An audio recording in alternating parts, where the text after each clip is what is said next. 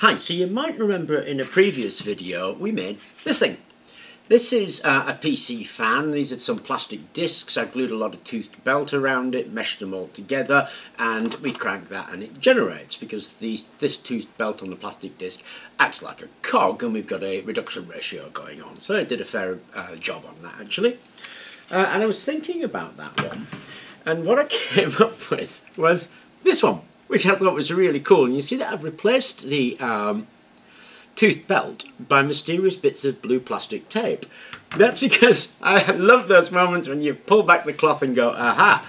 So what I've done is I've done exactly the same thing. And the way I made this actually is just the same way that I made the other one. And I'll give a link in the description to that video so you can see how this was made. The only difference is that tooth belt wasn't used.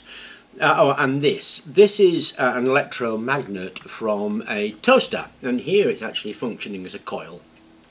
So I've got this coil here just glued next to that wheel, and I've attached it up to my multimeter here, and we're reading the volt reading at the moment. So if I give that a spin, we get a couple of volts out of that real easily. So I'm going to connect a resistor in line.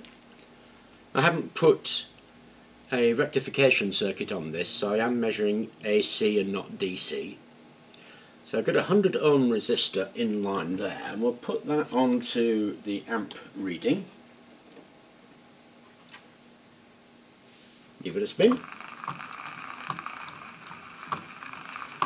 And we can generate a few milliamps. I think it got to 14 milliamps, no problem at all. So what's so cool about that, you might say, because it's clear all that's happening is one rubbing against the other. But if you look carefully down here, you'll see in fact they're not rubbing. And I think that's so cool.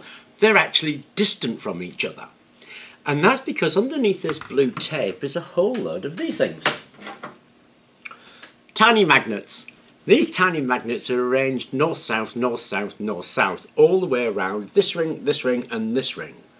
So what they are, in fact, are magnetic gears. So I thought that was super cool, because we've made a magnetic gearing system that can generate at this coil. Now, I found that when I did a reduction gear like that, so from a large gear to a small gear, if I used the same magnets, actually it was appalling. It really didn't work. So what I did was up the size of the magnets.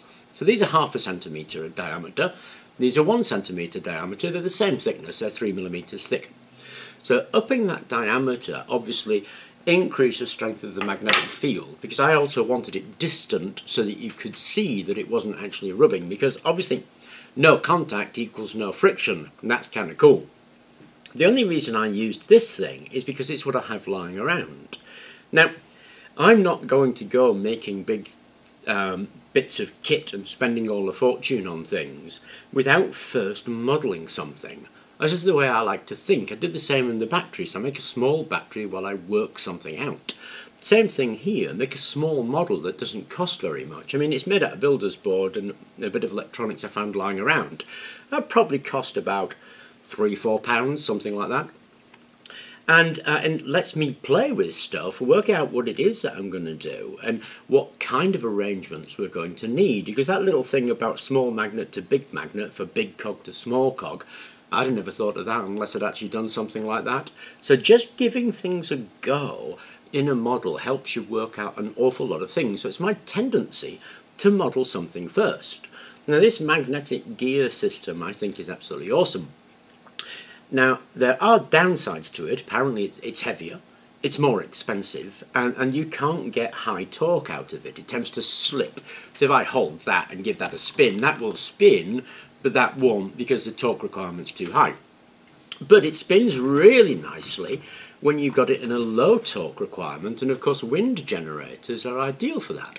In fact, when you read up a little bit about magnetic gears, it talks about putting them in wind generators. So you have to think, wouldn't that be a good arrangement to put in a wind generator? Because if we've got a too fast wind, so it's trying to turn too fast, this won't turn, protecting the whole system without having to put a braking system or anything in it. You would get automatic protection of your wind generator by the fact that under high torque that will slip. Now, It has obvious advantages, that is, the massive reduction in friction. There's going to be no wear and tear, and so the maintenance is going to be absolutely minute on something like that. And the generation actually is not inconsequential. I mean, obviously, I've used this tiny coil, because all I want to know is, can it generate? It's obvious what the next things are. Put a bigger coil on it and see how much it can generate. Just right now, I want to see that it can do that job, and I found that out, and some interesting information about that. So I thought I would share that with you as an extension to the previous one we did, because to be honest, that was a piece of cake to make. I cut these out in the circular saw like the other one, and then drilled 1/2 centimetre holes all the way around, and popped the magnets in and put the blue tape on just to hold everything in place. That's the only reason it's there. And that little gap there is perhaps a bit bigger than it needs to be, but it certainly is good for demonstrating that they are in fact not rubbing against each other, and so it's not like a pulley system, it's actually a magnetic gear. I thought that was interesting, I thought it was fascinating actually, so I thought I would share it with you. I hope you enjoyed the video, and thank you very much for watching.